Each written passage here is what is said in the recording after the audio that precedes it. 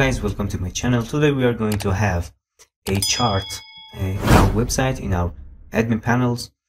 As you can see, this website is one of the 1,000 websites that are using TradingView to show their charts in their website. As you can see, here is the chart, and we can change the symbol here. We can use indicators in our website, and without missing the time, let's get in the code and see what we are going to do. Let me close this website and go to the tradingview.com. Here we can see the widget. Here is the simple widget, and we can add a lot of customization. And here in the setting, we can change the default symbol for our chart.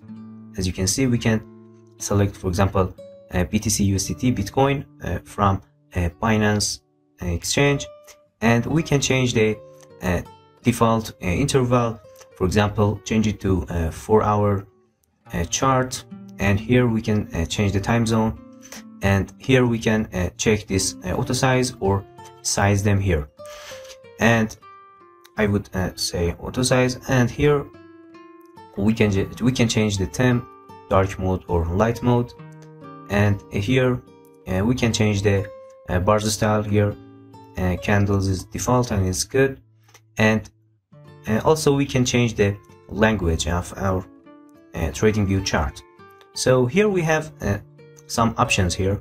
For example, show top toolbar, that it's on by default. So let me copy this code, and let's go to the VS Code and create a index.html here, and another file here, styles.css here, and let me give the basic styling. For example, margin 0 and padding 0, and backsizing border box for all the elements in our web page. And in the index.html, let me get the basic structure, and here in the title we can write, for example, admin dashboard. For example, here is a dashboard that admin can see the charts and analyze the chart. So here we can paste our code that we have copied here from tradingview.com, and here let's paste the widget, and let me open this HTML file. Before that, let me link our style.css here with link tag style.css, and here I'm going to use a live server for opening that file. You can install live server from extensions in VS Code by searching there, or you can open this file manually. I will use live server here. As you can see, TradingView's live chart is loading here. So here is our live chart, and as you can see, our default symbol is BTC USDT Bitcoin USD United States Tether, and here is our widget. And as you can see, we can change the candles styles here, but it's not. I want to have this widget with a full height and full width. For doing that, let me catch this div and catch it with this id, and let's style it in our styles.css. For example, width of 100% and a height of, for example, 100 VH, and let's see. So as you can see, we have this full width and full height chart. As you can see, we can use indicators in our website here, and like trading view website, we can compare them, we can change the bars styles, we can change the candles styles. So also we can use this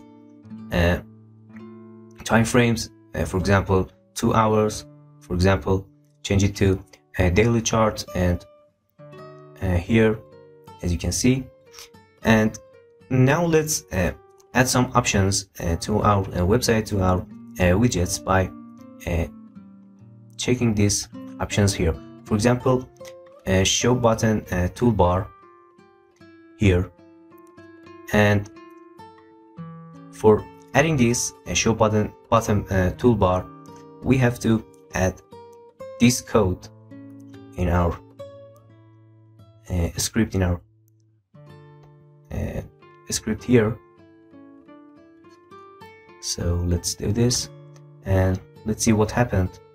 So here, as you can see, we have this bottom toolbar, that we have added this bottom toolbar with that little code here, and we can add this option, show drawing tools bar,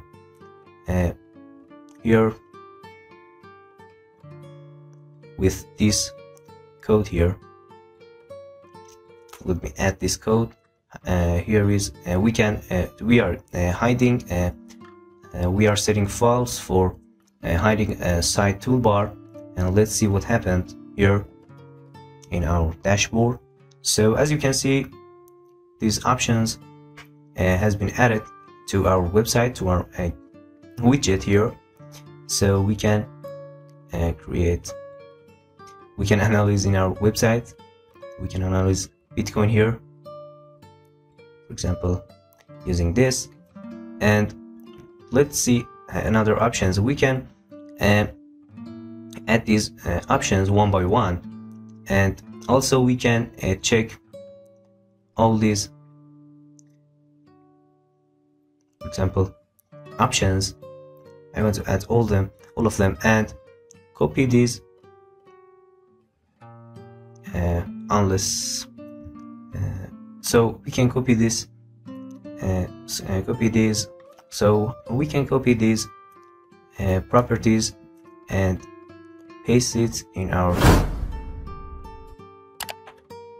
website like this, as you can see. So now we have a full of options trading view chart that we can use it in our website, in our admin panels, that upgrades our website. And don't forget to subscribe my channel if you like, and don't forget to like and leave a comment below. And thank you for watching this video. Goodbye.